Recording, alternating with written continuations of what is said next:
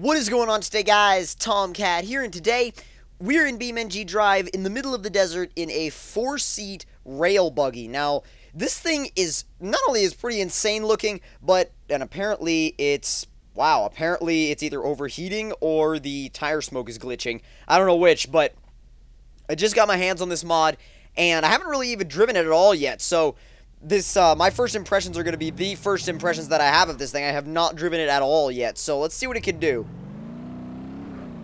It's quick. It's definitely got some acceleration to it. Looks like the rear has a little bit of negative camber as well. Trying to be a little too stance nation for me, but... Oh, come on, come on. Yeah, that suspension doesn't look like it's that tough. Nah, it's not that tough at all. I'm trying to find some roads, some tarmac. There is some on this map. I know because I've seen it. I've found it, but it's been a little while since I've been here, so I'm not exactly sure where the actual tarmac is. That's always the challenge with maps like this, too, is that sometimes you just can't find the stuff that you're looking for. Really? You're stuck? Come on.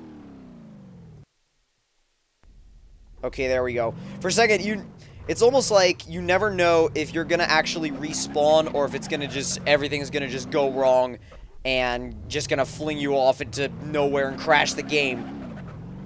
And that's just something you have to deal with BeamNG sometimes. I mean, BeamNG uses so many resources on your PC anyway that it can be a very difficult game to run sometimes, depending on the vehicle and map that you're running, because it can be a real FPS hog.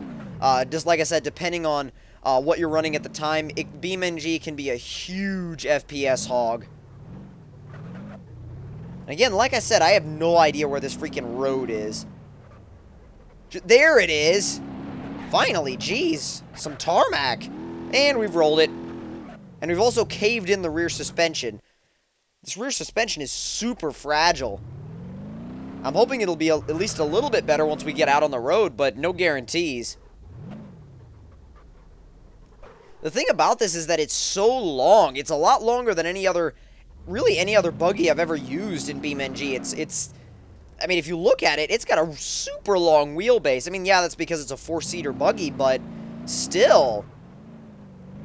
And yeah, that rear suspension is, even when you're on the road, it has really weird flex to it. I mean, yeah, it'll go sideways, but if you see the way it kind of caves in on itself, it's very, very strange. Let's just see, just for the fun of it, see... Nah, it didn't really go up as far as I wanted it to. It's hard to get the power down because the rear suspension is flexing so much. It's like freaking retarded in the rear suspension. Jeez. So much, like, it's just so much camber, negative camber. It's crazy. I mean, it's not really negative camber. They didn't tune the camber into this thing. It's just an unsupported rear suspension. It's so buggy in the rear suspension. Oh, keep it. Not bad. Not bad, especially for a super long wheelbase car like this. With what is basically a broken rear suspension. Oh, God. No problem. No problem. We can keep it. Maybe not. Maybe not. Really? Spawned us in the wrong direction. Damn, come on. Alright, power out. Come on. Because I have no idea where this road goes. So I'm going to try and see where it actually goes. Have a little bit of an adventure. Just trying to keep this thing in a straight line is a challenge in itself. Because it always wants to give little minor... Oh, geez, we've missed the road. But yeah, it always wants to do little minor steering inputs left or right. So you always have to be on top of it. Because it's never 100% straight. That rear suspension is pretty much gone again. There's almost nothing you could do with it either. I mean, when it's in perfect condition, it's okay. But, like, the second you damage it at all, it just starts to go downhill from there. Stay on the road. Yeah, I can already feel the steering is already a little bit wonky. Oh, God. Wow, apparently just doing a spin can completely ruin the rear suspension. Because I think this is where we originally were. It might not be, but I have a feeling that this is where we originally were. I don't know. We'll see when we get over this hill. Yeah, yeah, this is where we originally were. This is exactly where we originally were. To be honest with you guys, this is exactly where we started. We just basically did a loop, so we'll go left this time. Instead of going right like we did last time. Power up the hill, come on! We've bent the frame. Yep, we bent the frame completely. Somewhat in the right direction. It respawns somewhat in the right direction. Oh, get your power down. I mean, but if you look how every time we land, look how the rear suspension just caves in on itself. The details on this actual vehicle are nice, but I'm sorry, but there needs to be some time spent on that suspension. Seriously. Especially, look how much it squats when we're trying to put power down going up this hill. Oh man, if I can keep it in a straight line, I know exactly where I want to go, but I doubt I'll be able to keep it in a straight line. Yeah, that hasn't worked. Hasn't worked at all. Especially not the way I was planning on it. Planning on it working. Is there like a massive hole down here? I don't know, there might be. Not really, no, just a little pit thing. Honestly, never been this way though before in this map. So I'm actually curious as to see where this goes. Oh, this is that area from the screenshot that they use as kind of like the thumbnail, like just basically this canyon road. Try and get some speed up, see how long we can keep this before something crazy happens. And we're gone pretty much. Thing about that was it wasn't like an epic wreck or anything like that. It was just random.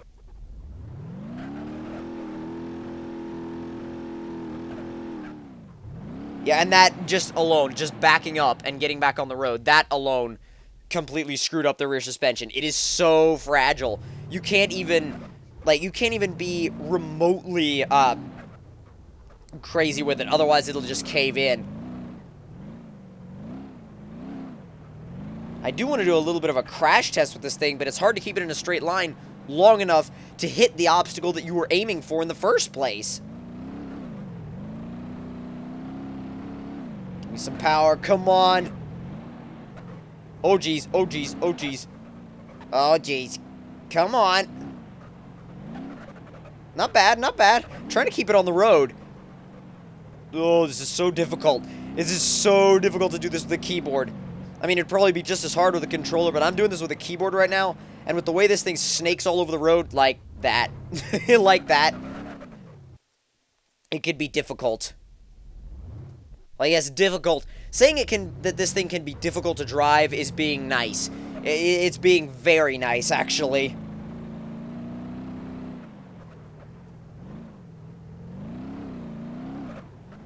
Ooh, I think I have an idea. Yes, I think I have an idea for a way to crash this thing.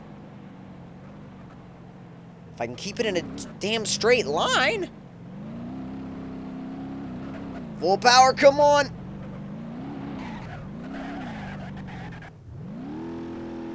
Thing is, you can't really keep it in a straight line long enough to do any kind of worthwhile crash test with it.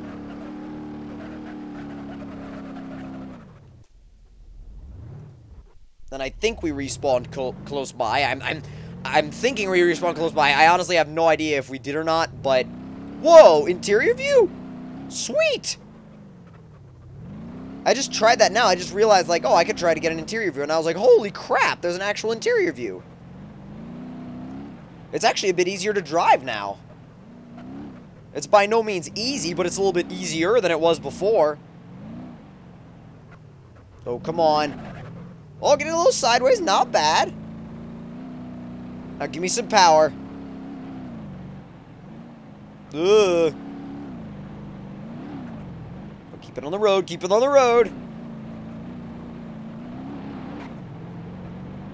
Oh, God. Oh, it's not gone well. Oh, jeez. Oh, God. Yeah, that didn't go well. That's not going to be driven again anytime soon. That's not going for any more adventures anytime soon. But if you guys enjoyed the video, don't forget to leave me a like. Tell me in the comment section down below what you guys thought of it. And if you're new to my channel, don't forget to subscribe for more. And if you guys know of any BeamNG mods that you guys want me to showcase, definitely let me know.